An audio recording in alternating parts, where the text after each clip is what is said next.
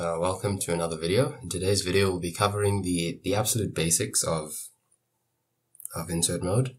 There'll be more videos following up, going into a lot more detail about the specific keys inside insert mode and all of that.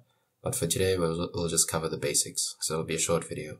So the first key we have is I. So I, it begins inserting where your cursor is. So I type in H. It inserts an H just before the cursor, I, and so on and so forth.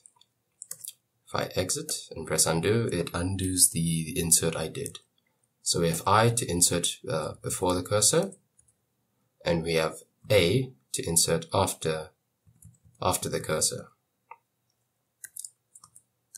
Those are your basic inserts.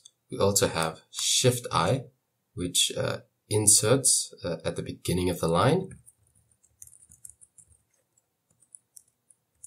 Note, Shift I, it inserts at the first non-blank character at the beginning of the line.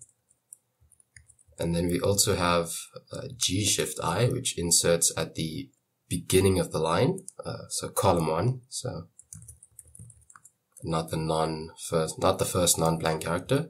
And then we also have Shift A, which inserts at the end of the line.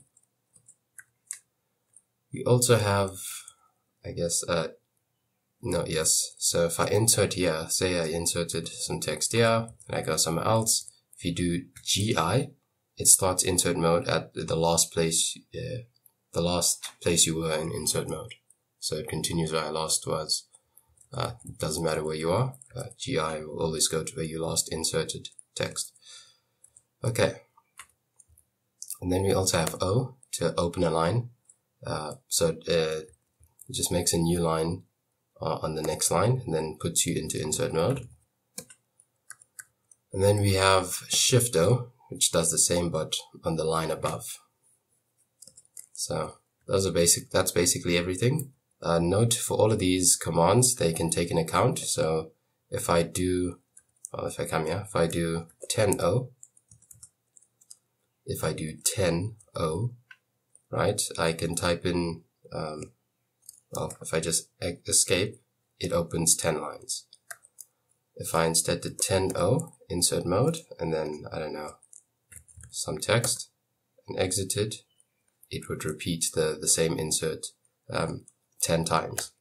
The same with I, insert, so if that's one thing. If I 10, insert some word, it will do it 10 times.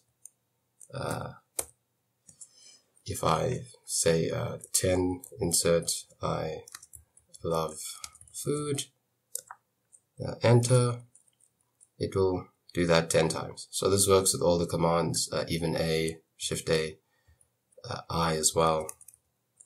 So yeah, that's it for this video. I'll see you in the next.